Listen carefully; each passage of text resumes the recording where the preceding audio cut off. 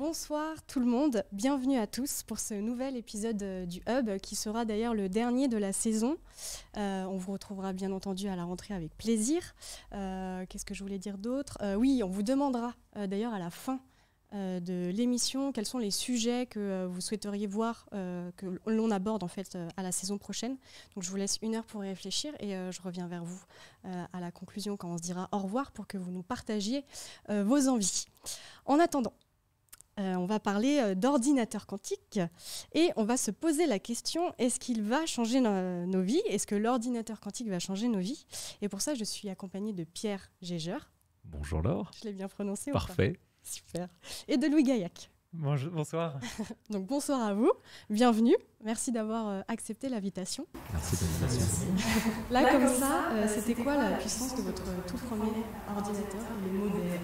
Moi, mon premier ordinateur, c'était un ordinateur familial, donc un ordinateur fixe. Alors, j'ai plus exactement le modèle en tête, vu que ça fait déjà pas mal d'années. Je l'ai eu assez jeune, enfin, c'était plus familial, c'était dans le début des années 2000. Donc j'avais 4-5 ans dans ces eaux-là, et ouais, c'était des puissances de l'époque où globalement les barrettes de RAM c'était des barrettes en MO, et c'était entre des 500 et 500 MO de RAM. On a fait un bon bout de chemin. Et toi, Pierre ? Et moi, je suis console. Je ne suis pas ordinateur, mais je suis désolé, j'ai appris à jouer sur des consoles, ma Nintendo, ma NES. Je ne suis pas exactement de la même génération que lui. Pardon, mon premier ordinateur, il a disparu au profit d'un magnétoscope. Voilà, donc c'est pour vous donner une idée, vous avez ma tranche d'âge, tout va bien. Bref, maintenant, je travaille avec des ordinateurs un peu plus puissants et on en vend des très gros. Donc tu te souviens plutôt de ta première console plutôt que Ah de oui, ton carrément. Première console, Super Nintendo, évidemment, Zelda au taquet, quoi. Bien sûr. Ouais, c'est ça.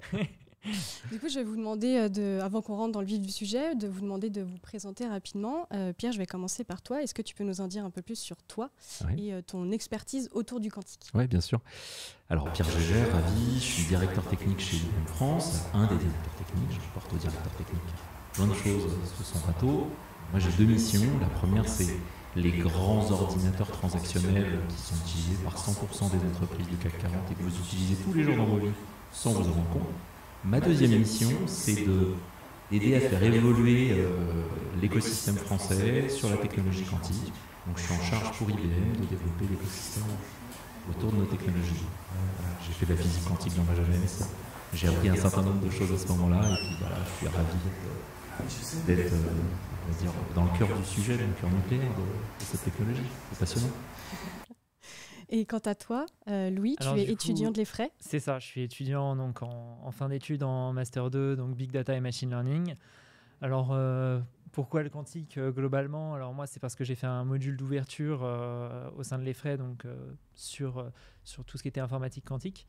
Module d'ouverture, c'est quoi ? J'ai pas connu ça, moi. Alors, globalement, c'est un module donc, qu'on a au choix donc, en fin de premier semestre donc, de M2 avant notre stage. Avec pour but de, on va dire, un peu sortir de notre domaine de compétences. On a une liste, ça doit être à peu près une 10-15aine de modules différents où on peut faire tout ce qui va être crypto, informatique quantique, sécurité, différentes certifications. C'est plein, on va dire, de domaines qui viennent enrichir notre expérience. Très bien. Et donc, du coup, toi, tu as choisi le quantique. C'est ça. Top, bon choix. Merci.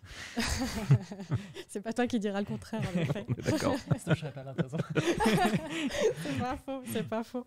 Merci à tous les deux. Alors, pour vous donner un petit peu un aperçu de ce qui va se passer là dans l'heure qui suit, donc l'émission est divisée en 2 grandes parties. Une première partie qui va être... l'objectif, c'est de décrypter, de vulgariser. C'est un peu le moment culture, entre guillemets. C'est le moment de poser les bases. On a appelé ça le quantique pour les nuls.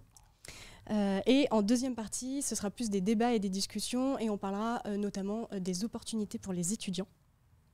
Et donc avant de commencer la première partie, je vous annonce qu'il y aura 2 temps jeux et il y aura en tout 10 lots à gagner grâce à Pierre et à IBM. On est ravis. Je ne vais pas rentrer dans le détail là tout de suite de tout ce qu'il y a à gagner, mais pour vous donner quand même un petit peu envie de rester et de participer. Alors, on a une visite virtuelle du lab Quantum qui est à Zurich. Oui, à Zurich, tout à fait. Ouais. Incluant une discussion avec les chercheurs. Et on a une visite physique des locaux d'IBM qui sont à Bois-Colombes. Et cette fois-ci, du coup, ça sera en présentiel. En présentiel, ouais. Très bien. Eh bien, on est tout bon. Je vous propose qu'on commence l'émission et qu'on commence par la première partie. Du coup, le Quantique pour les nuls, jingle.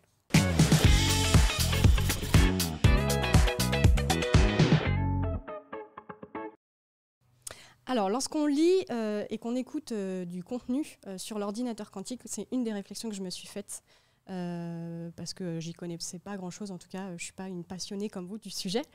Donc, on en apprend vraiment sur ce qui va arriver prochainement. Moi, je pensais qu'on y était déjà un petit peu, mais on se rend compte que voilà, l'ordinateur quantique, c'est plutôt ce qui va se passer dans le futur. J'ai noté quelques articles nom d'articles, donc on voit les 6 domaines que révolutionneront l'ordinateur quantique, que peut-on attendre de l'ordinateur quantique, etc. Donc voilà, on se rend compte que le potentiel de l'ordinateur quantique est dans le futur, qu'on en est qu'aux prémices, dans la partie recherche.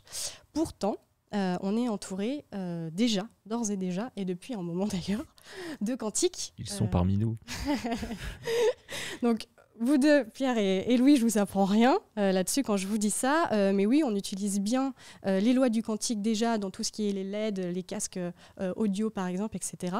Louis, du coup, je m'adresse à toi parce que, tu peux nous en dire un petit peu plus sur justement ce que l'on fait, ce que l'on peut faire aujourd'hui avec le quantique? Alors, globalement, déjà, la quantique, c'est quelque chose qui existe déjà depuis assez longtemps, donc début XXe siècle.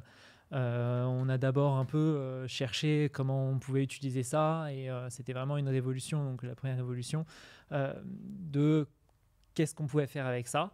On a trouvé au fur et à mesure donc des années 1900 de nouvelles applications donc, dans la matière. Et une des applications qui est le plus utilisée autour de nous, ça va être par exemple pour les transistors. Donc les transistors, il y en a des millions, voire des milliards dans nos processeurs, et c'est vraiment quelque chose cœur pour l'informatique actuellement. Mais ça sert aussi dans plein d'autres domaines, par exemple l'IRM qui utilise le quantique. Donc c'est vraiment notre quotidien. Oui, dans des domaines très variés. C'est ça. Et Pierre, la dernière fois, tu parlais de 2 révolutions quantiques. Oui, 2 révolutions quantiques ou 3 révolutions quantiques, ça dépend ce qu'on considère. Mais en gros, il y a le quantique, c'est la matière. Pourquoi la matière est solide? C'est la compréhension de pourquoi les atomes vont faire que la matière est solide. Et donc, c'est ça l'informatique quantique. Le quantique, pas l'informatique quantique. Après, va y avoir des notions sur qu'est-ce qui se passe, comment tirer parti de ce qui se passe au niveau nanométrique, dans la matière, au niveau des atomes. On en a parlé. La partie transistor, la partie LED, transférer de l'électricité. Le petit électron, c'est un vrai enjeu. Ça faisait partie de la première révolution. Le photon, la lumière, transporter de la lumière dans une fibre optique, c'est maîtriser un objet quantique. Le photon est un objet quantique par l'essence même. La deuxième révolution quantique, c'est ce qu'on va peut-être vivre, ou ce qu'on espère vivre tout du moins, et ce qui arrive maintenant avec, on va en parler aujourd'hui, l'informatique quantique, mais aussi d'autres champs des possibles. La communication quantique, les capteurs quantiques, etc. Mais ça fait sûrement partie des questions que tu as anticipées. C'est ça. Oui, on va voir que l'ordinateur quantique va accélérer beaucoup de choses, notamment grâce à ses capacités. Très bien. Alors, pour appréhender et vraiment rentrer dans le vif du sujet avec l'ordinateur quantique, je propose qu'on fasse 3 pas en arrière, ou en tout cas qu'on prenne de la hauteur et qu'on fasse un focus rapide sur le quantique. On va s'essayer à l'exercice parce que je sais que c'est plutôt difficile. Oui. D'ailleurs, si vous avez compris quelque chose après qu'on va vous expliquer là en 10 minutes, c'est que vous n'avez pas compris. C'est souvent ce qu'on dit d'ailleurs. C'est une maxime bien connue d'un chercheur de physique quantique. C'est ça. Si vous n'avez pas compris, c'est bon signe. Oui, exactement. D'ailleurs, je l'ai noté, je voulais la dire après, mais allons-y.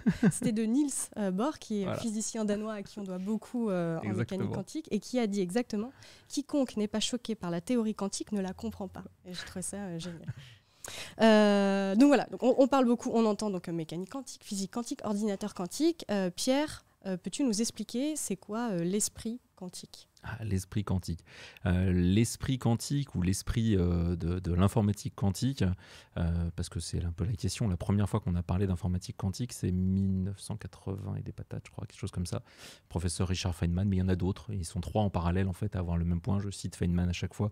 C'est celui qui a écrit dans un papier, qui théorise le fait de se dire, c'est super, je vais avoir capacité à peut-être un jour une machine ou une simulation qui va me permettre de bien comprendre ce qui se passe, ce que je vous disais, au niveau de l'atome, au niveau de la matière. C'est ça, cette notion-là d'esprit quantique ou plutôt d'informatique quantique, à quel moment ça apparaît. Il y a aussi la notion de se dire comment je vais être capable de réaliser ou simuler des choses que je ne vois pas. Alors, je ne sais pas, si on parle de ce qui se passe au CERN, par exemple, ils font tourner des atomes ou des molécules dans leur accélérateur de particules et ils vont chercher le boson de Higgs ou ce genre de choses. C'est ça aussi l'esprit quantique. Alors je sais pas si l'esprit, j'en sais rien, il n'y a pas d'esprit qui est là, mais c'est vraiment cette notion, c'est d'aller travailler sur l'infiniment petit, sur ce qui ne se voit pas et ce qui est difficilement explicable avec des mots simples. Mais bon, finalement on y arrive, hein. Un atome, on a tous compris ce que c'était. Et ben un atome, c'est quand même une particule quantique. Voilà. Et donc cet univers, il est régi par différentes lois quantiques, qu'on appelle ça, dont une qui s'appelle la superposition quantique. Et Louis, il y a d'ailleurs une expérience hyper connue pensée par Erwin Schrödinger pour illustrer le concept de cette particule qui peut être à 2 endroits en même temps. C'est un peu à se tirer les cheveux. Est-ce que tu peux nous en dire 2 mots sur cette expérience ? Alors oui, bon, déjà c'est une expérience fictive, hein, pour rassurer les gens. Merci de préciser. En effet, tu as raison. Donc globalement, c'est un peu une analogie un peu grossière. Donc pour illustrer le principe, c'est on met un chat dans une boîte avec un dispositif automatique, enfin pour le tuer dedans, qui peut se déclencher ou pas, et on ferme la boîte. On laisse quelques temps et on voit en fait, enfin on ne sait pas, mais le chat a potentiellement déclenché le dispositif. Et ben en fait, tant qu'on n'ouvre pas cette boîte, le chat est à la fois mort et vivant en fait, en même temps. Et c'est que uniquement au moment où on va mesurer, donc au moment où on va ouvrir la boîte, on va pouvoir savoir si oui ou non il était vivant ou mort. Mais avant ça, en fait, en termes de probabilité, il était à la fois les deux en fait. Oui, ok. Et c'est la mesure qui détruit. Oui, le fait de mesurer qui détruit l'information, c'est un truc un peu compliqué. Ça aussi, voilà. Mesurer l'information détruit l'information. Ouais. Donc comment je fais pour mesurer quelque chose là où quand je mesure, je détruis ce que j'ai voulu calculer pendant un grand temps. Complètement surréaliste. Ouais, non, c'est incroyable. Voilà. Mais c'est très pratique. N'est-ce pas ? N'hésitez pas dans le chat à nous dire, ah je vois, il y a des questions. Alors, pourquoi organiser... Alors ça on verra après. Les chroniques. Pourquoi pas, hein. Faut leur demander. Il y a Pigarguet, alors chaque fois c'est ça qui est compliqué, c'est les pseudos, qui dit les chroniques et conférences d'Étienne Klein sont intéressantes. Très. Ces bouteilles de Klein, c'était Étienne Klein ou pas, ou rien à voir? Aucune idée. Qu'est-ce que je voulais dire? Oui, n'hésitez pas, je ne vous l'ai pas dit tout à l'heure en introduction, mais n'hésitez pas à faire comme Séverine et à poser vos questions dans le chat. On fera mieux que l'épisode précédent. J'ai dit que j'allais m'améliorer, donc c'est ce que je vais faire. Je mets un point d'honneur là-dessus. Pour aujourd'hui, pour ce soir, on répondra à un maximum de questions aujourd'hui. Alors, maintenant qu'on en sait un petit peu plus sur le quantique de manière générale, si vous avez d'autres questions qui est moins de l'ordre de l'ordinateur quantique, n'hésitez pas à les poser là dans les quelques minutes qui suivent. Je vous propose maintenant qu'on fasse un petit focus sur l'ordinateur quantique. Louis, c'est quoi un ordinateur quantique? Comment ça fonctionne? Alors déjà, globalement, un ordinateur quantique, sur le principe, c'est assez proche d'un ordinateur classique, c'est-à-dire qu'on va chercher à calculer quelque chose et à jouer avec des bits, sauf que cette fois, ça sera avec des qubits. Donc en fait, les qubits, comme on disait juste avant, en fait, ça utilise différents principes donc, du quantique, donc, qui est l'intrication, je suppose qu'on en reviendra après, parce que c'est un peu un passage obligatoire, et la superposition. Il y a aussi d'autres phénomènes, mais c'est, on va dire, les deux principaux. Et en superposition, je rappelle, superposition des états, le fait c'est d'avoir... les deux états en même temps, donc c'est d'être 0 et 1 à la fois. Donc l'avantage que ça a, c'est que ça permet d'avoir beaucoup plus de possibilités, et en fait ça rajoute un troisième état globalement, l'état indéterminé, enfin entre les deux on va dire, 0 et 1 en même temps. Et après, globalement, c'est à peu près le même fonctionnement, c'est-à-dire qu'on va chercher à avoir des calculs comme on ferait avec des portes logiques et tout, et c'est vraiment un gros enjeu maintenant, c'est d'utiliser en fait cette mécanique de qubits. Et j'avais vu aussi que ça demandait une certaine température très froide pour conserver. Vu qu'en fait on parle de choses à l'échelle atomique et très sensible, en fait, il y a un gros enjeu d'isolation, donc que ça soit thermique ou même des ondes, parce que on veut éviter c'est très sensible, donc de rajouter des erreurs. Déjà, la correction d'erreurs, c'est un gros on va dire pan de la recherche actuellement, et plus on peut sécuriser, on va dire, cette information, mieux on se porte. Oui. Et le froid, en fait, c'est pour voir quel que soit ce petit qubit qui est la base de notre calcul quantique. Sur un transistor, c'est très simple, c'est soit 0, soit 1, l'information elle passe pas. Il y a de l'électricité, il n'y a pas d'électricité, c'est comme pour une lampe. Là, on est quelque part sur une sphère, la sphère de bloc, pour ceux que ça intéresse, quelque part sur cette sphère de bloc, dans un état entre 0 et 1. La question, elle est derrière, pourquoi le froid ? Pour avoir le temps de mesurer ce qui se passe, et en fait, on rafraîchit, on met à température très... Voilà, pour pouvoir mesurer sans détruire. Très bien. Parce que sinon, on serait un peu embêté. Et c'est ça qu'on appelle les erreurs de calcul aussi, c'est le fait de détruire. On reviendra sur les erreurs de calcul, j'y reviendrai après. Très bien. Donc du coup, tout à l'heure tu disais, Pierre, parce qu'une de mes questions aussi, c'était donc à quel moment on a commencé à parler d'ordinateur quantique. Donc tu nous as parlé du physicien, pardon. Oui, Feynman, tout à fait. Et du coup, tu nous as parlé du pourquoi. Et en fait, j'ai compris en fait que finalement, c'était l'ordinateur quantique, on s'attendait à ce que ce soit un outil qui servent la physique et la le quantique, quoi. Ouais, tout à fait. C'est l'objectif, c'est que c'était un des premiers objectifs, c'est que ça serve la physique quantique, c'est que ça permette de mieux décrire le vivant, de mieux décrire les interactions qui nous entourent tous. Puis on y reparlera sur la partie où on se posera la question d'à quoi ça sert, parce qu'on va parler du comment, mais à quoi ça sert à un moment donné. Et là, on va vite comprendre que oui, toutes ces interactions quantiques, ce qui se passe à l'échelle atomique, peuvent être simulées. Tout du moins, c'est la promesse, encore une fois, de l'informatique quantique, c'est de simuler ce qui se passe à l'échelle atomique. Et on parle d'ailleurs de combien d'ordinateurs quantiques dans le monde ? Alors, c'est une vraie question. Combien on en a ? Je peux répondre à la réponse IBM si tu veux, mais la réponse IBM, elle est pas unique. Il n'y a pas que nous, il y a plein de gens qui travaillent sur cette technologie quantique. C'est un écosystème en plein développement. C'est d'ailleurs, je pense, une des raisons pour lesquelles ça doit intéresser les étudiants. Louis, bien joué. C'est vraiment beaucoup de personnes cherchent à développer un ordinateur quantique. D'un point de vue très pragmatique, dans le cloud aujourd'hui, vous allez trouver demain les solutions de Pascal au travers d'OVH et puis les solutions d'IBM qui sont accessibles gratuitement par tout le monde, par le commun des mortels, via une offre open source dédiée, quoi. Voilà. Donc c'est, je sais pas, à ce jour, je crois qu'on en a 25, nous, 25 ou 26. Il y a ceux qui sont installés dans certains laboratoires de recherche. Je pense à Fraunhofer, je pense au Japon, je pense bientôt à la clinique de Cleveland. Voilà, pour l'instant, on est peut-être à moins de 100 au total sur la planète. Donc, mais ça existe. Ah oui, ça existe. C'est très tangible, on peut les voir. Il y a plein de photos. Et on pourra les visiter d'ailleurs sûrement. Et on pourra les visiter exactement. Au minimum en distanciel avec le laboratoire de Zurich, et puis après on sera ravis d'emmener les promotions de l'Efrei tous ensemble à Zurich, promis, on fera ça. Et pour revenir juste sur ce que tu disais sur le fait le cloud, d'avoir des ordinateurs quantiques dans le cloud, on verra ça aussi juste après, parce que j'ai trouvé ça, quand je suis tombée sur cette information, j'ai trouvé ça, pourquoi c'est pas que les chercheurs finalement qui peuvent contribuer à ça, voilà, on va en reparler juste après. Ah oui, j'avais noté aussi que IBM avait inauguré son premier ordinateur quantique en juin 2021. Ouais, alors 2016, on met la première machine à disposition sur le cloud, comme tu en parlais.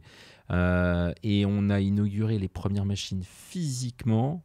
La première devait être à Fraunhofer, physiquement, en dehors de celle qu'on avait à Zurich et aux États-Unis. Il y a eu celle du Japon aussi, donc non, c'est un peu avant. Voilà. C'est entre 2016, la première machine dans le cloud, puis on a avancé au fur et à mesure. Par contre, on a fait une annonce en 2021 qui était un système one, c'est un premier packaging complet où on pensait aussi comment on le met dans un data center. Parce que c'est bien beau d'en faire un, si on n'est pas capable de le mettre dans un data center un jour, enfin un centre de données pour parler français, je m'excuse, dans un centre de données ou un centre de calcul, c'est pas forcément utilisable par tout le monde parce qu'il y a un certain nombre d'utilisateurs qui n'ont pas envie d'accéder sur un cloud et qui ont envie d'avoir ça dans leur centre de données pour des raisons de souveraineté, pour des raisons de sécurité. Donc voilà, c'est aussi ça les premières avancées qu'on a eues dernièrement. Du coup, c'est pour cette raison-là, parce que du coup, je me demandais pourquoi vous avez commencé par avoir des ordinateurs quantiques dans le cloud avant d'en avoir en physique. C'est plus facile le cloud. Si on prend la genèse de l'informatique traditionnelle, c'était pour faire plein de choses, mais particulièrement au moment de la guerre de 40, pour essayer de casser les codes de chiffrement d'un certain nombre de personnes. Il y avait des happy few qui avaient accès à une machine. Et avec les lampes, très peu de personnes. Happy few, très peu de personnes, pardon, excuse-moi, désolé pour l'anglicisme. Ouais, c'est mauvaise habitude. Et là, la chance qu'on a avec le cloud, c'est qu'on a capacité à rendre disponible dès 2016 des produits qui sont de la recherche et développement. En gros, il y en avait vraiment très très peu, créés par nos chercheurs en physique fondamentale et en physique quantique, au plus grand nombre. Et ça a été ça, c'est ça qui permet le passage à l'échelle et la vitesse du passage à l'échelle. Sans les milliers de personnes qui ont contribué au développement de cette technologie, on ne serait sûrement pas à ce moment-là. Bien sûr, c'est pas de moi. Voilà. Seul, on peut aller vite. À plusieurs, on va plus loin. Voilà. C'est vrai. Un proverbe classique. Eh ben, je vous propose, on va faire une petite pause dans nos discussions pour passer au jeu et faire gagner le plus gros lot de l'émission. Du coup, voilà, passons au jeu. Jingle.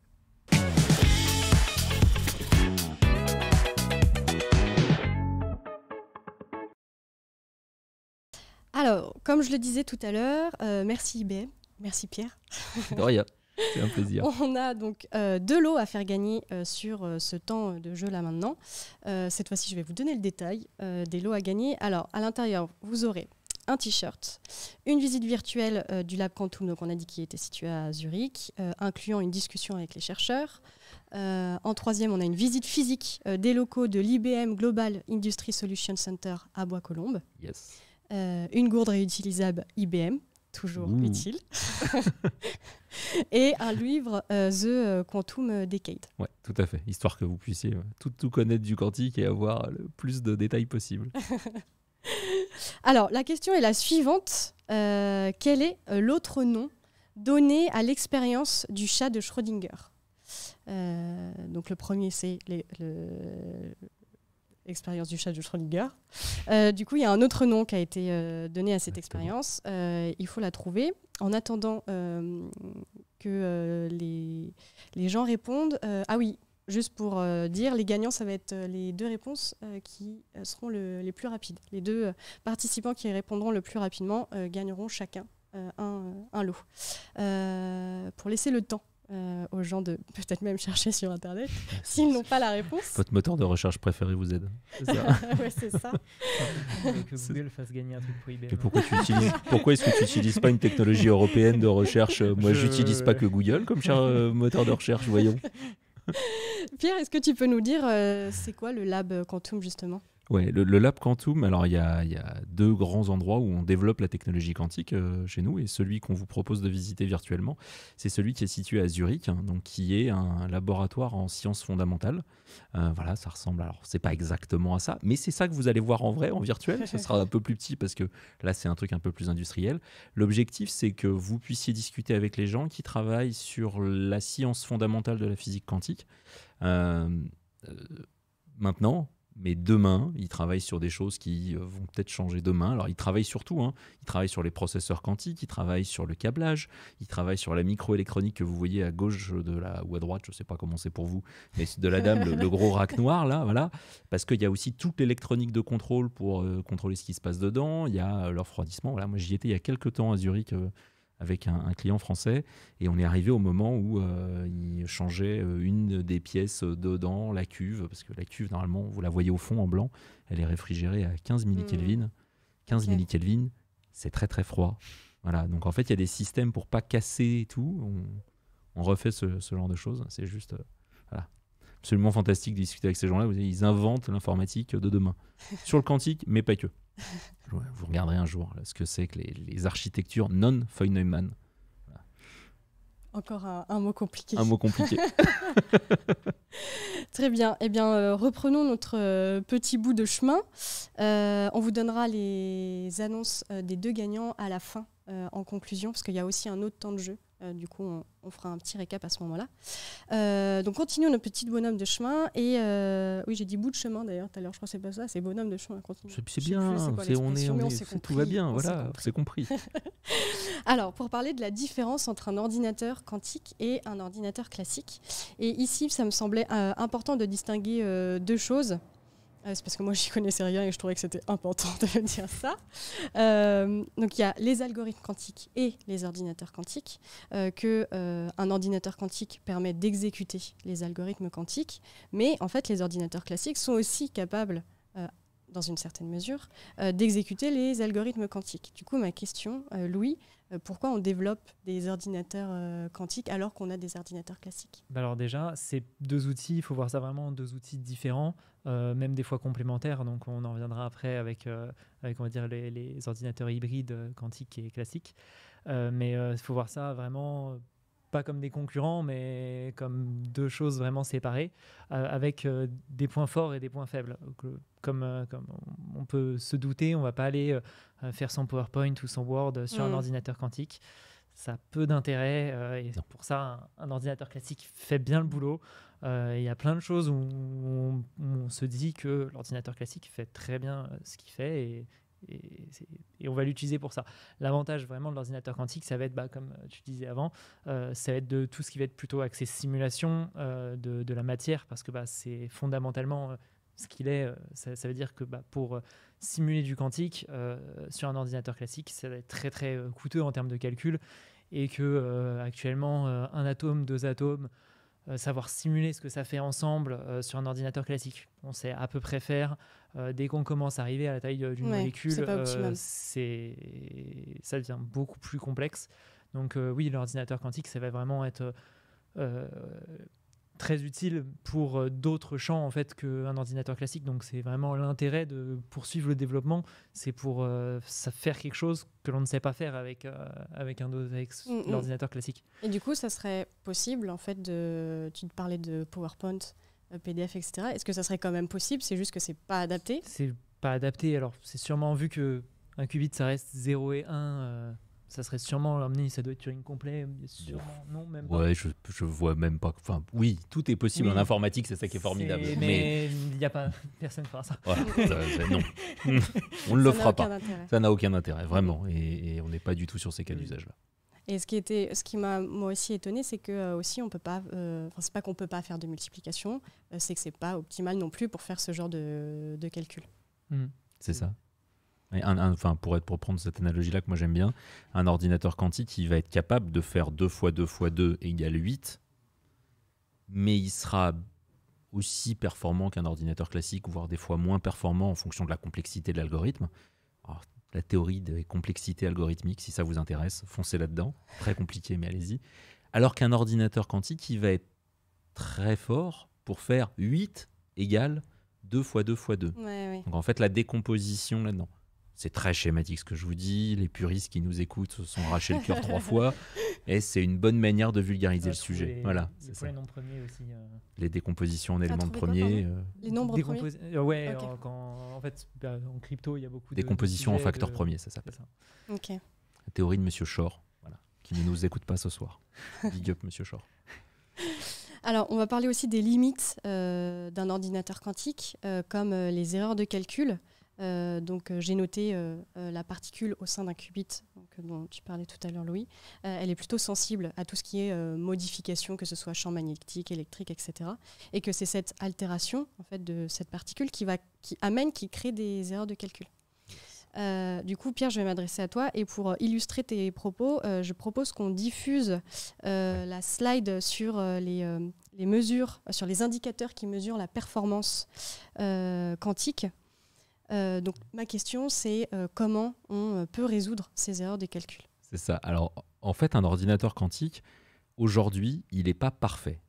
Quand vous travaillez sur un ordinateur classique, vous vous posez la question, vous avez jamais vous demandé comment vous allez utiliser le transistor. la petite LED qui est sur votre puce. Enfin, moi, je ne me demande pas ça avec mon téléphone portable. Sur un ordinateur quantique, aujourd'hui, on doit se poser la question de comment on va utiliser le transistor. Le transistor, c'est un qubit, un truc qui simule le fonctionnement d'un état quantique. Donc, ce qui fait qu'on a des erreurs, qu'on a une difficulté à passer à l'échelle et qu'on a une difficulté dans la vitesse de traitement. Et c'est là-dessus qu'on travaille. Alors là, ça c'est le réalisé d'IBM et sur quoi on travaille, mais c'est pas que nous. Je vous le montre avec la charte IBM Quantum. L'idée, en dehors d'améliorer votre anglais, c'est aussi de passer, vous montrer sur quoi travaille l'ensemble de l'écosystème. L'écosystème travaille sur cette notion de passage à l'échelle. Plus je vais avoir un grand nombre de qubits, plus je vais être capable de créer et de répondre à des problèmes compliqués. En gros, je double mon espace de calcul à chaque nouveau qubit que j'ajoute. Plus je vais avoir des qubits de bonne qualité, moins je vais avoir de bruit, plus mon résultat va être bon. Si j'ai un qubit qui a une qualité de 50%, sachant que j'ai 50% de chance d'être à 0 ou à 1, en fait, j'ai rien, quoi. Donc, plus je vais avoir un taux d'erreur faible, plus mon calcul va être utile, envisageable derrière, et donc mon qubit utilisable.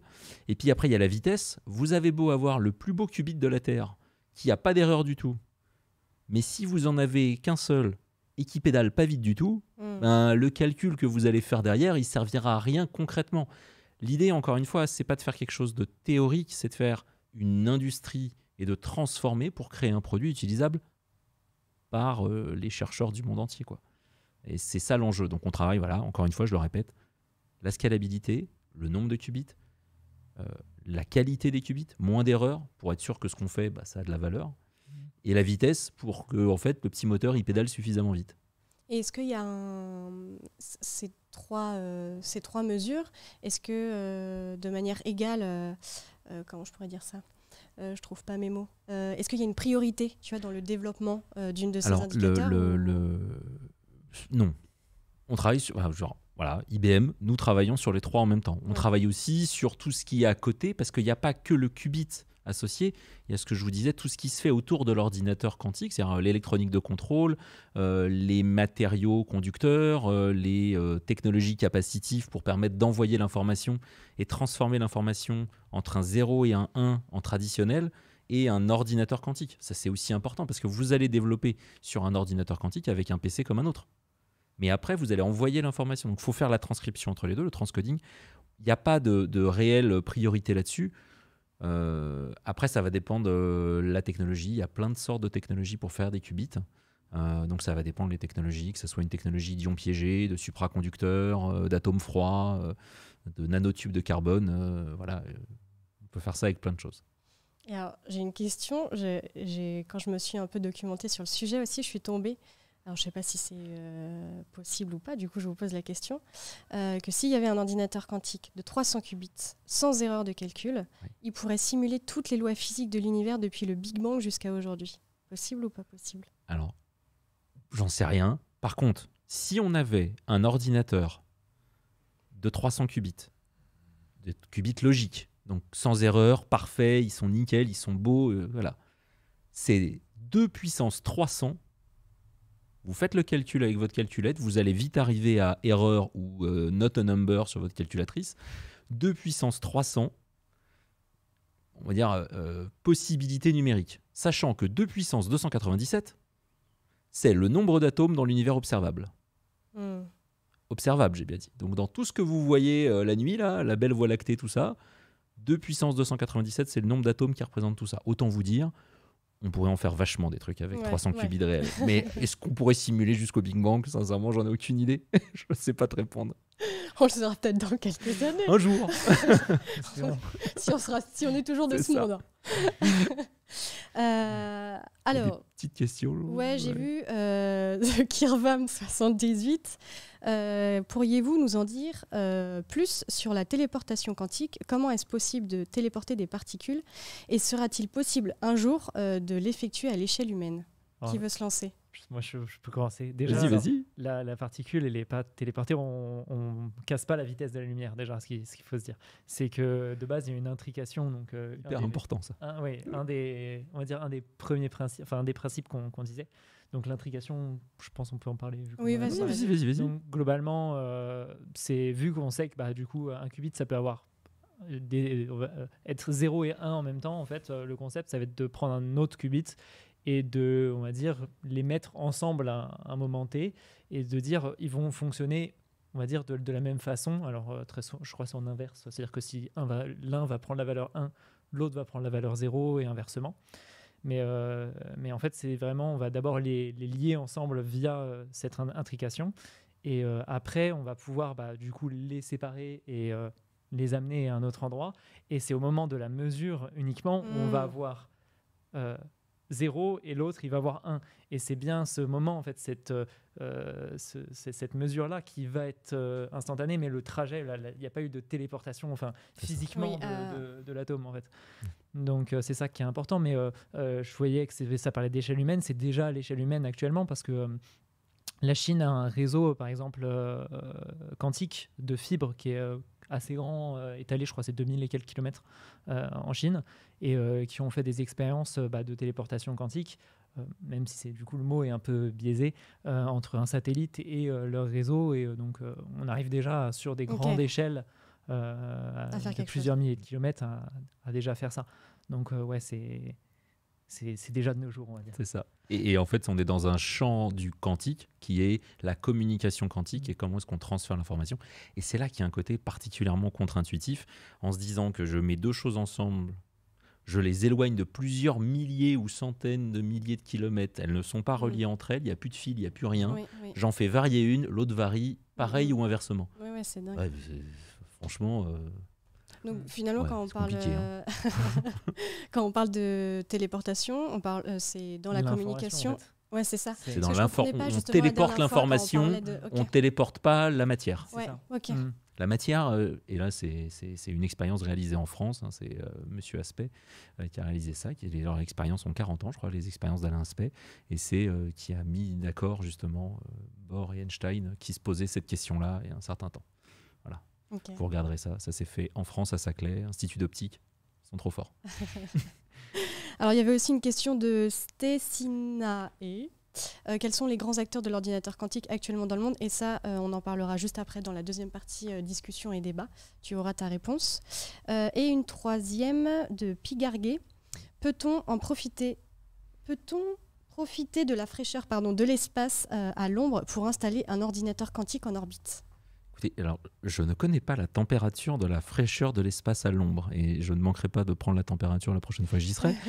En l'état actuel, l'immense majorité des ordinateurs quantiques existants rafraîchissent le qubit ou les qubits à entre 15 millikelvin, alors ça c'est la techno IBM, je peux le dire, jusqu'à 1 millikelvin ou un peu plus. Enfin voilà, donc ça reste très froid et ça reste au plus chaud, entre guillemets, la température à l'ombre dans l'espace, en gros, le vide de l'espace. Puis je pense que même en termes d'erreurs, tout ce qui est radiation, on n'a pas trop envie. Donc après, une des erreurs, le rayonnement cosmique, c'est très mauvais.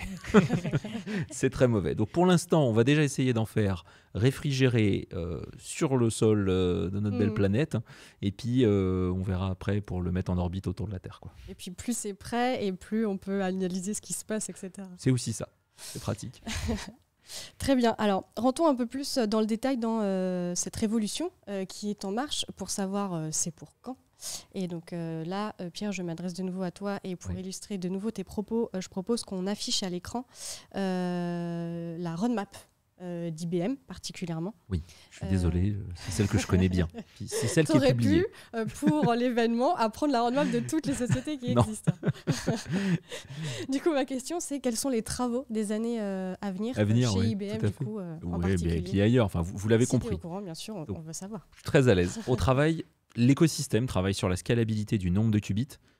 Et ça, sur notre roadmap, alors pourquoi j'utilise cette roadmap-là aussi, c'est qu'elle est publique. D'accord.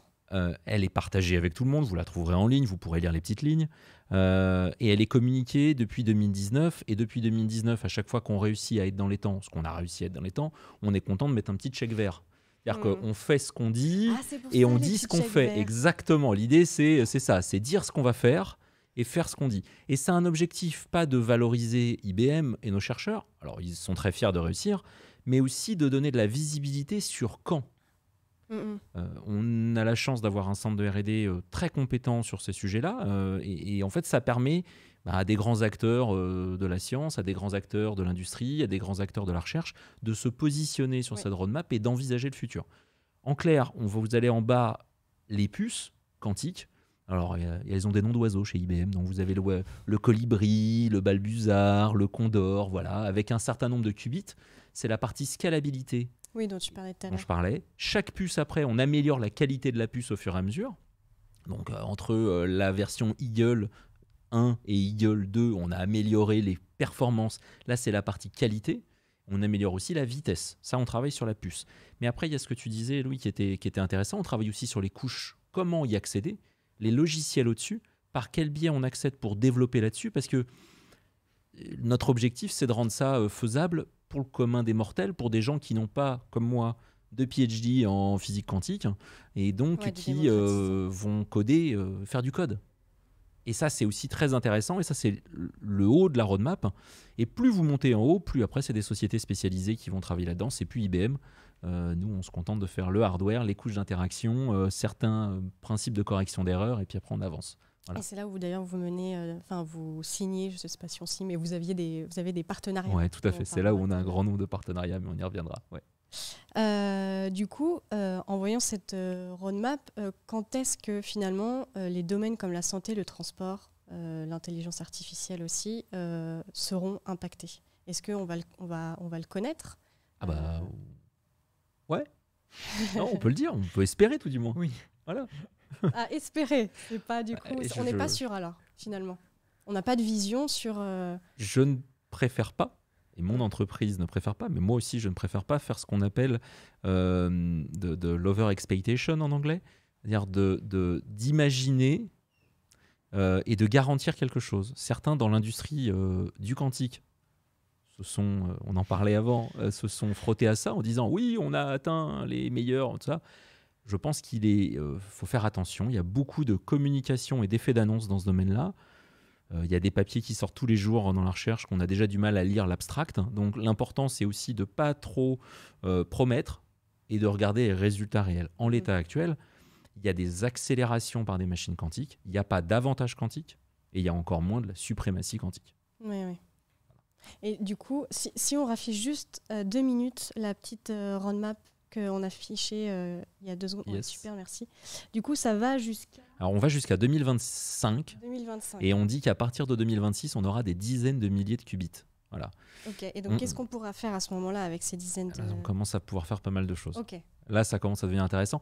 Notre patron de la recherche, Grande, un Australien aux États-Unis, c'est presque Crocodile Dundee, mais bon, voilà, pas trop. Il dit qu'à partir de 2023-2024, on aura des premières applications, pas toutes, certaines applications tireront un avantage d'un hardware quantique, donc d'un ordinateur quantique. Maintenant, ça ne sera pas tout. On est loin de la généralisation. Plus on va progresser dans notre roadmap, dans notre trajectoire, plus on espérera pourra démontrer ça, approcher. Bon, là-dessus, c'est... Voilà. Si on avait une boule de cristal, c'est la question à plusieurs millions de dollars. Hein. C'est quand ? Ouais, voilà, c'est ça, exactement. On ne ferait pas des ordinateurs quantiques. On jouerait au loto, on serait à la plage. T'as raison. Du coup, enchaînons sur les applications futures. Du quantique, projetons-nous alors du coup à une année où on ne sait pas. On ne sait pas encore trop. Un futur proche, on dit. Voilà. Ouais, c'est ça. Peut-être qu'il ne sera pas proche du coup. En prenant des exemples de domaines qui seront impactés. Alors j'ai noté par exemple les batteries. On sait par exemple, si on parle de batterie de voitures électriques, donc on sait que la batterie des voitures électriques représente un peu moins de 50% de son impact environnemental, ce qui est pas négligeable quand même. Et puis, en plus, son impact environnemental est plutôt controversé encore. Pierre, est-ce que l'ordinateur quantique, du coup, va pouvoir aider sur ce point ? Alors, oui, on espère. Tout du moins, nous, on aide les partenaires qui travaillent avec nous là-dessus.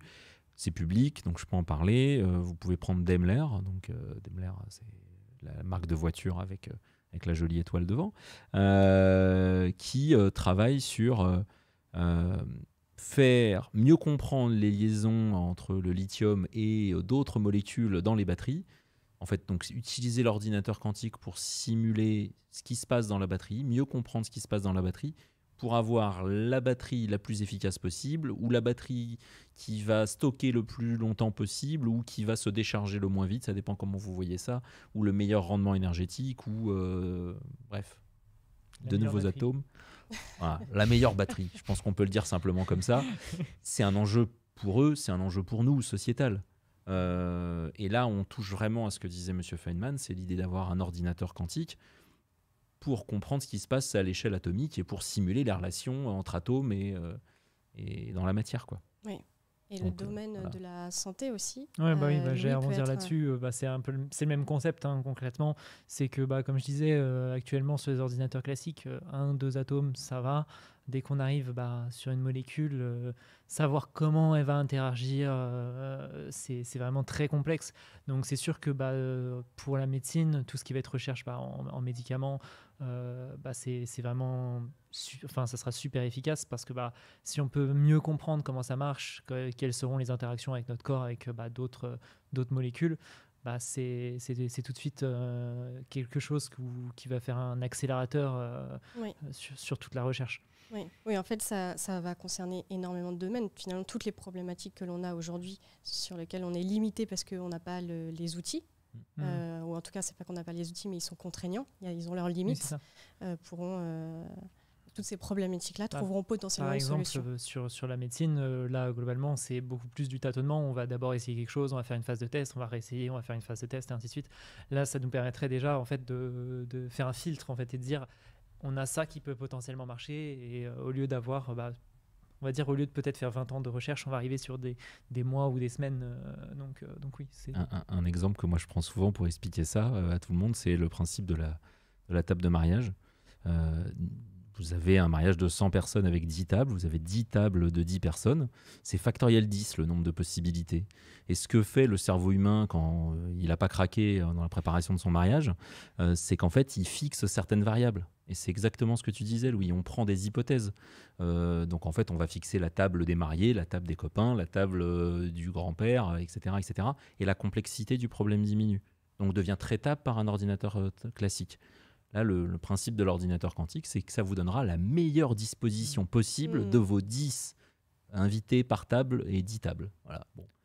Je ne suis pas sûr que ça ait un grand intérêt pour les tables de mariage, quoique. Mais dans d'autres en chimie, ça peut être absolument incroyable. Dans les algorithmes de voyageurs de commerce, la recherche opérationnelle, le machine learning, le fret, exactement. Enfin, voilà.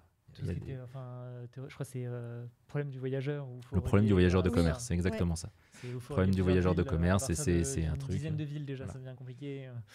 Là, il y a une promesse de l'ordinateur quantique là-dessus qui est extrêmement importante. Eh bien, passons maintenant à la deuxième partie de cette émission. Si vous voulez que l'on aborde, si vous avez une question sur d'autres domaines, sur d'autres applications futures du quantique, n'hésitez pas à quand même poser votre question. En attendant, on passe au débat discussion jingle.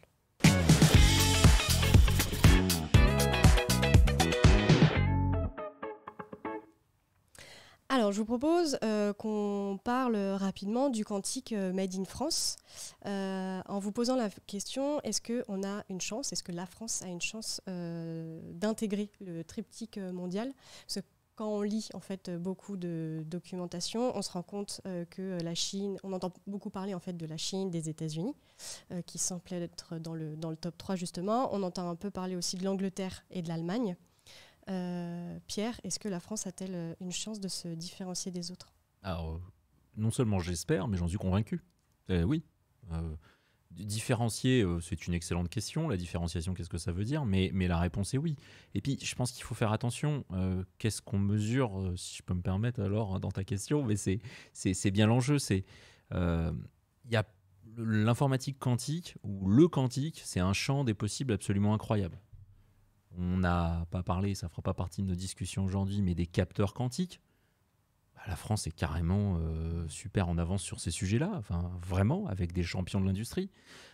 On n'a pas parlé de communication quantique, sauf au moment où tu as parlé téléportation, Louis, et le laboratoire de Paris 6, le LIP 6 et l'ENI Diamanti, j'en profite pour la saluer. Ils sont à la pointe. Alors la Chine est devant, mais la France est devant ce qui se fait au niveau des laboratoires américains là-dessus.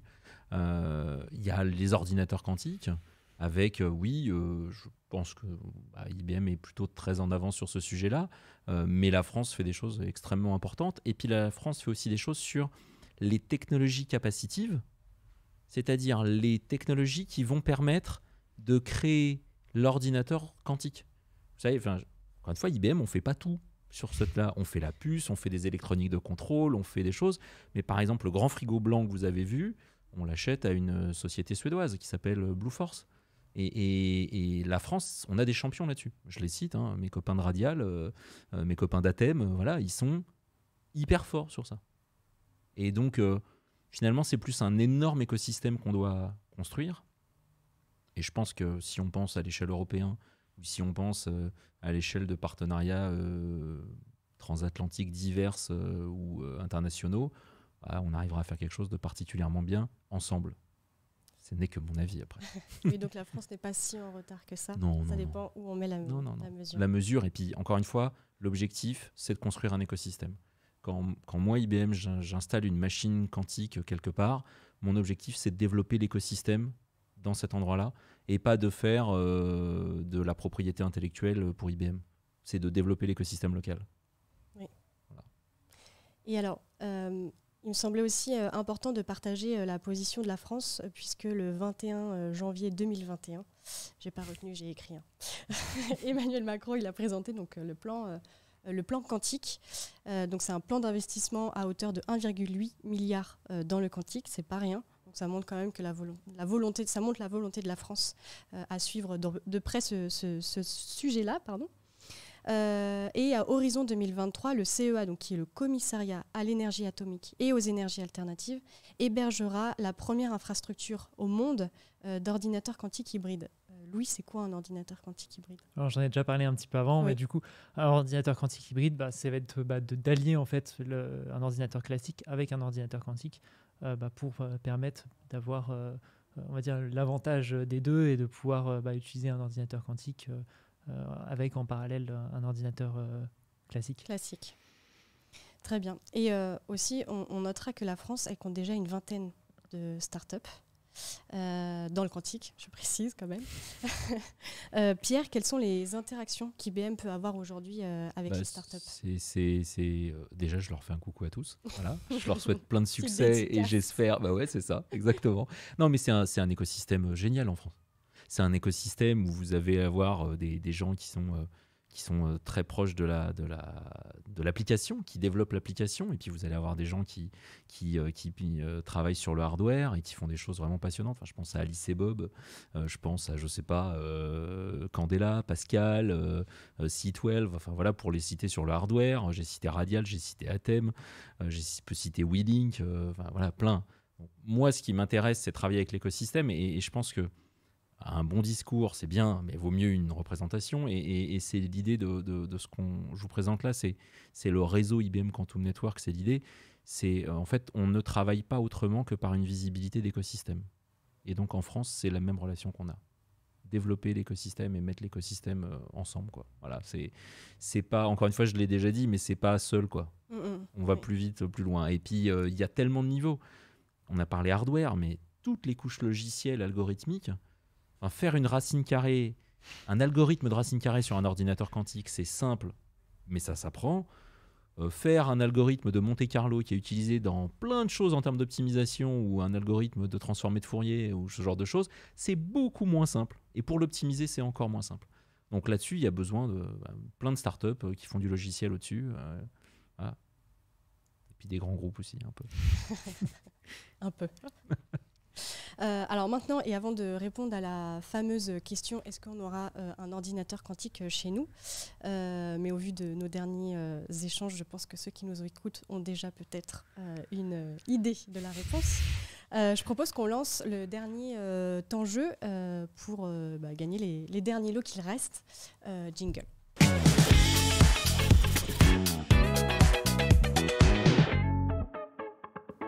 Alors, cette fois-ci, on a trois moyens lots qui contiennent le livre The Quantum Decade et une gourde IBM. Donc, il y aura 3 gagnants.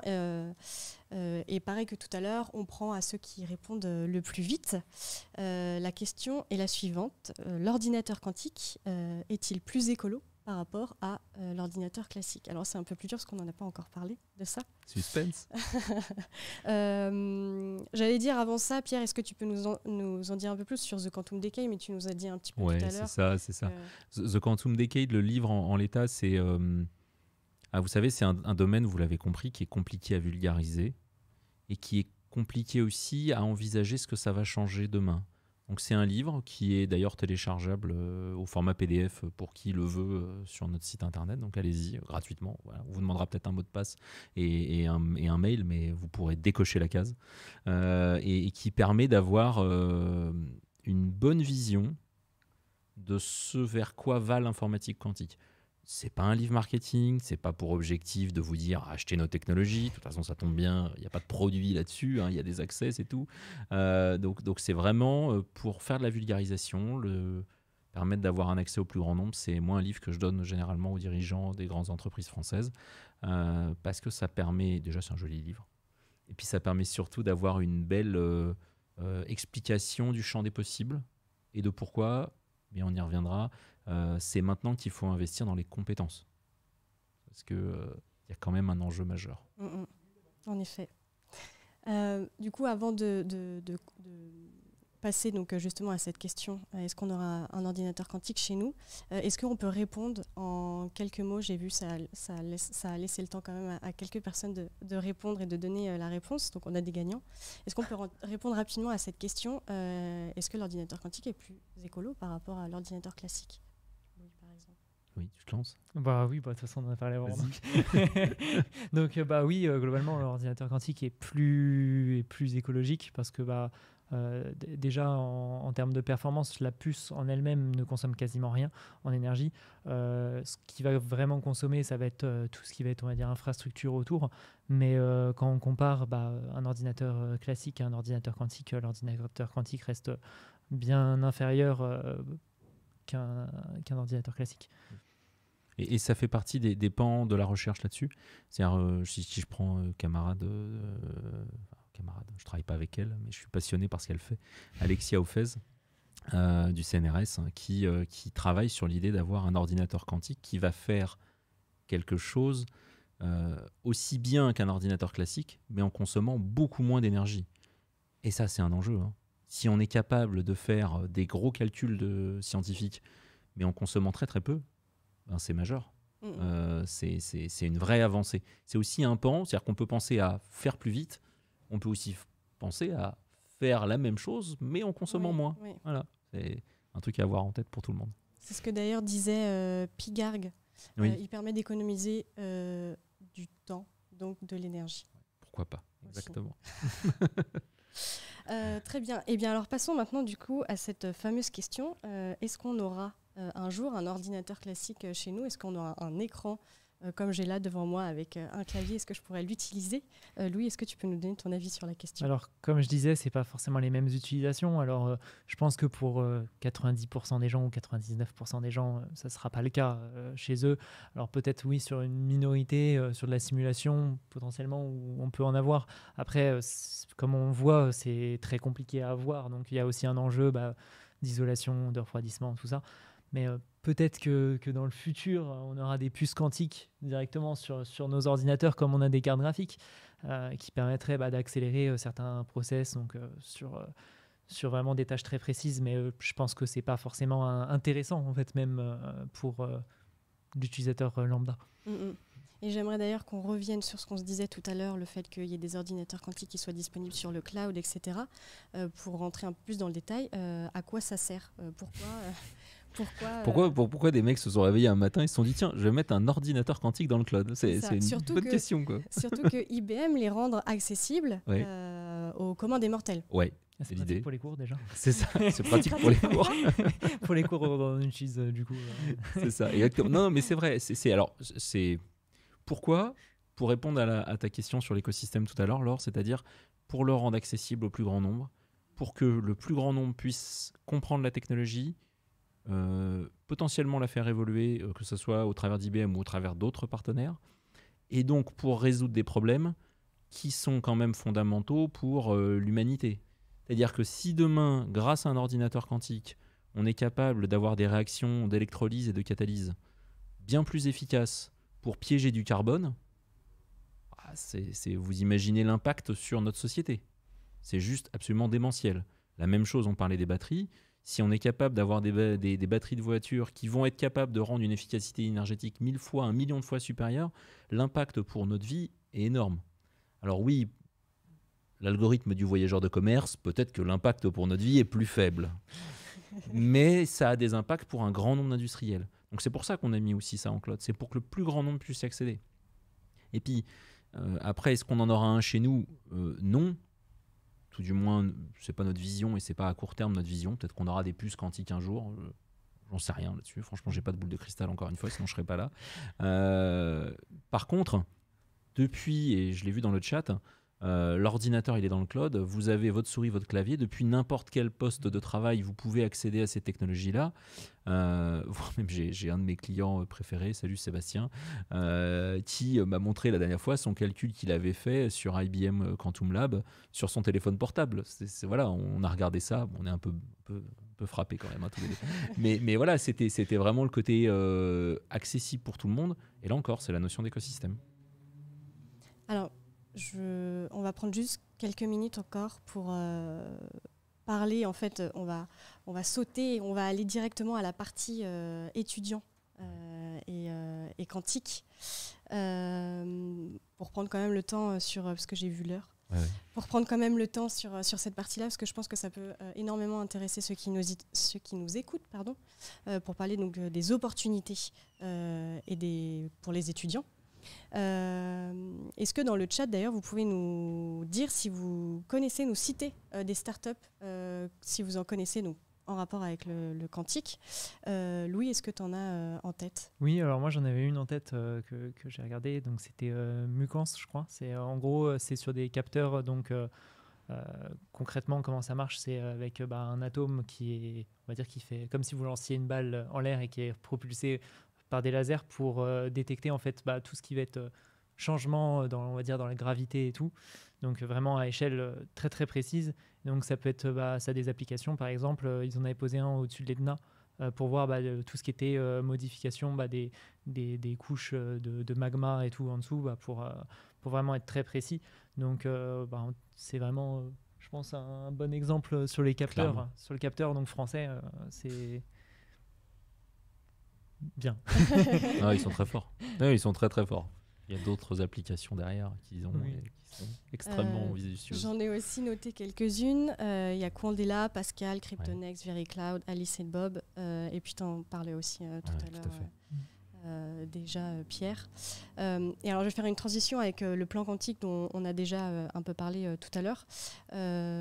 Parce qu'en fait, finalement, le fait d'investir autant d'argent, ça pourrait pousser d'autres startups à se développer et ça peut donc créer d'autres opportunités professionnelles pour les étudiants ou même pour plus tard. Des opportunités, oui c'est ça. Et alors, je voulais juste aussi dire une phrase que Macron a dite justement dans son discours. Je le cite mot pour mot, c'est « Nous devrons enrichir notre écosystème de développeurs dans ce domaine pour anticiper les ruptures futures ». Et c'est 350 millions d'euros qui sont investis pour cette étape. Et ça me semblait intéressant de le partager et de le partager et de citer ce passage parce que ça veut dire que il y a une recherche de développeurs qui va être faite. Très importante.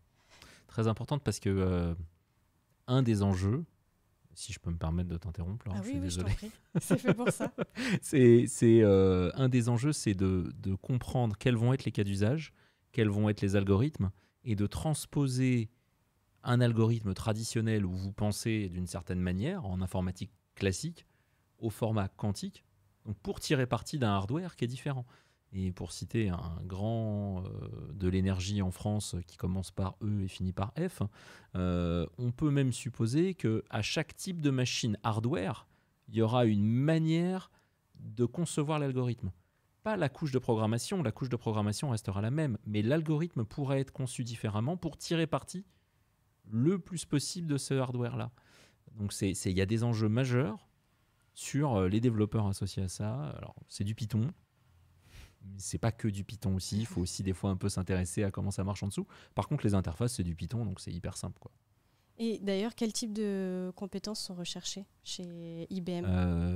On va avoir plein de types de compétences. On va chercher des développeurs sur cette partie-là, des développeurs Python, capables de s'intéresser à la physique quantique, capables de s'intéresser, un peu le mouton à 5 pattes, là, celui qui n'existe pas. Donc celui-là, celui dont tout le monde veut. C'est ça. Non, mais on en trouve, les startups en trouvent aussi. Il y a vraiment des têtes bien faites, et particulièrement en France. Pour revenir à ton point sur est-ce que la France va s'en sortir ? Je pense que la formation est une des raisons pour lesquelles la France est un acteur majeur. Et puis ensuite, on va aussi chercher des PhD en physique quantique, des PhD en sciences des matériaux, des gens pour parler le métier de nos clients et faire la traduction dans l'informatique, faire le lien entre les deux, tous ces sujets-là. Et puis, une fois que ça sera un peu mature, il faudra des chefs de projet, il faudra des consultants, il faudra des gens pour vérifier et faire le lien avec l'informatique traditionnelle. Bref. Oui, c'est un domaine, comme on disait tout à l'heure, qui est aux prémices. Donc, ça ne va faire que évoluer. Et les Notre objectif, c'est ça, c'est d'en faire une industrie. Aujourd'hui, ce n'est pas une industrie, l'informatique quantique. Donc, il y a tout à faire. Très bien. Eh bien, merci. Pour toutes ces informations, Pierre et Louis. C'était ultra intéressant. J'espère que vous avez aussi beaucoup appris pour ceux qui nous regardent. Donc, avant de vraiment se remercier et de conclure cette émission, et d'annoncer aussi les gagnants, je vous propose qu'on partage tous les trois une ressource qui nous semble intéressante pour monter en compétence sur le sujet. Je vous propose de commencer, si ça vous va. Bien sûr. Alors, moi, je voulais partager avec vous le site toutetquantique.fr. Est-ce que vous connaissez ? Ouais. Alors, j'ai adoré ce site. Donc, on parle ici surtout de physique quantique et pas d'ordinateur quantique précisément. Mais j'ai trouvé ça ultra intéressant parce que c'est simple. Il n'y a pas... énormément de choses, mais il y a le principal et c'est très concret. Et en fait, à chaque base quantique, à chaque recherche quantique, il y a une démonstration qui est associée. Et autant vous dire que quand on parle de quantique, une démonstration, c'est pas de refus, parce que les concepts sont très durs à comprendre. Moi, à la base, pour l'info, je suis tombée dessus parce que je m'intéressais sur, je crois que c'était la dualité onde-particule, sur le fait que les molécules, les atomes étaient à la fois une onde et une particule. Mais quand on lit ça sur un article, on est un peu en mode c'est des probabilités en plus. C'est ça. Qui peuvent être plusieurs en même temps. Qui peuvent se recombiner. Tu es censé avoir compris quand tu as fini de lire. Et alors, je dis pas que j'ai compris, parce qu'on reste quand même chamboulé. C'est une bonne vulgarisation. Voilà, très, exactement. très bonne vulgarisation. Ça image très bien les propos. Du coup, je vous le conseille. Il y a aussi une chaîne vidéo qui parle de physique de manière générale. Donc, n'hésitez pas à y aller. Vraiment, je trouve que c'est une mine d'or. Qui veut se lancer ? Alors moi je sais pas s'ils ont le lien en régie. Peut-être qu'on a trouvé, ou je crois qu'on va la partager dans le chat. C'est une vidéo, alors je pense que c'est un très bon résumé de ce qu'on a dit et même on va dire de la globalité. C'est peut-être un peu plus poussé même en termes de tout ce qui va être, on va dire, pré-informatique, donc tout ce qui va être mécanique quantique, enfin comment ça marche, donc les différents principes donc de dualité, tout ça. Donc c'est je crois que c'est la seconde révolution quantique. Une deuxième révolution quantique, c'est ça. Ouais. Donc, de Julien Bobroff à l'USI. Elle est top. C'est une école l'USI peut-être. Elle est top. Tu connaissais ? Non, c'est grâce à Louis. Je la connaissais pas, c'est grâce à Louis, je l'ai appris. J'ai trouvé ça absolument top. C'est hyper intéressant. C'est un très bon résumé. Vraiment. Et de ton côté, Pierre ? Écoute, moi, il y a 2 choses. La première, c'est... Moi, j'ai lu le livre en français de 850 pages de Olivier Zrati, je le dis, qui est un Français, un influenceur sur l'informatique quantique et qui est extrêmement pertinent dans ce qui est et qui est très recherché. Après, il ne faut pas lire les 850 pages d'un coup, hein. Mais ça permet de bien comprendre les enjeux, d'y aller, etc. Voilà, Bien joué. on n'a qu'à les faire tout en même temps, mais je n'ai pas la capacité. Je ne suis pas encore capable de me mettre dans un état intriqué. Et ensuite, moi, je vous encourage à aller sur kisskit.org. Kisskit.org, c'est la couche de développement pour accéder à plein de matériel, dont le matériel IBM, est open source. C'est une communauté, c'est la plus grande communauté de développeurs quantiques au monde, de très très loin, qui accèdent à la technologie IBM, mais pas que, hein, à d'autres aussi. C'est hyper complet. Ça permet de mettre les mains dedans, de commencer à développer très rapidement si on a envie de développer, ou de faire de la physique, ou de faire de l'algorithmie si on a envie de faire de la physique et de l'algorithmie. Moi, j'ai commencé par ça. Les espaces de Hilbert, c'était passionnant. Et vous avez 200 heures de vidéo derrière. Enfin bref, c'est vraiment top. Et encore une fois, tout ça est open source, ça permet de développer en même temps et de mettre la main dessus. À un moment donné, pour apprendre, il faut pratiquer. C'est vrai. Si je peux rajouter même une ressource aussi que j'ai pas pensé, il y a aussi pas mal de cours open source, enfin disponibles du MIT sur informatique quantique qui sont honnêtement assez accessibles. Alors au moins le début, après ça commence à se corser, mais les premiers cours sont... C'est pas ce que tu avais suivi ? Ouais, c'est ce que j'avais fait au début, que j'avais regardé, mais globalement, enfin, il y a vraiment de quoi faire et de se poser beaucoup de questions.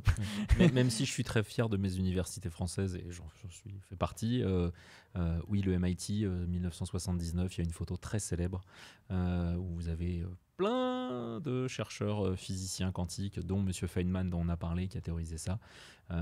Et c'est d'ailleurs un IBMer qui prend la photo. Donc, il n'est pas présent sur la photo, mais c'est lui qui prend la photo. Voilà, c'est comme ça. Le MIT est très clairement une référence. C'est-à-dire que les cours du MIT sont hyper bons. Parlez anglais après. Mais voilà, vraiment hyper bon. Voilà, ça dépend ça. Je rêverais que ça soit le cas, mais tu sais que ce n'est pas le cas. Alors écoutez bien, je vais annoncer les gagnants. Alors pour le premier jeu, sur le chat de Schrödinger, pour rappel, on a 2 gagnants du coup. Texover, je pense que ça se dit comme ça, et Kirvam78, je crois savoir qui c'est. Et en gagnant du deuxième jeu, on a Pigarg et Séverine BNR. Voilà, donc on va vous contacter et on vous donnera tous les détails dans les prochains jours. Quant à moi, du coup, je vous remercie. On arrive à la fin de cette émission. Merci à vous. Merci pour cet échange. Merci Louis, c'est hyper intéressant. Qui devait durer 1 heure, on s'était fixé, mais bon. 78, c'est ça, on est bien. Passionnant. Ouais, c'est bon, c'est normal. Du coup, merci encore. À la prochaine. À la prochaine. Et puis à nos auditeurs aussi, merci à vous, merci de nous avoir écoutés, merci d'avoir participé et d'avoir posé vos questions. Et puis, il y avait aussi pour la prochaine émission le sujet. Ah oui, bien joué, merci Louis. Oh là là. Il n'y en a qu'un qui a suivi en fait. Moi, j'ai pas suivi, moi, tu vois. Oui, pardon. Alors oui, parce que à la rentrée, du coup, on se pose des questions sur les sujets qu'on abordera à la saison prochaine et on voulait vous demander votre avis. Donc, si vous avez des idées de sujets, n'hésitez pas à nous les mettre dans les commentaires tout de suite. Et du coup, Louis, ça s'adresse aussi à toi, parce que tu es encore à la rentrée, tu ne seras plus étudiant de l'Efrei, tu me dis. Si. Ça dépend quelle date, mais mon stage c'est fin octobre, enfin mi-octobre, donc je peux monopoliser l'émission si vous voulez. Du coup, quel sujet toi t'intéresserait? Moi, on va dire mon sujet de prédilection, c'est aussi là où je fais mon stage.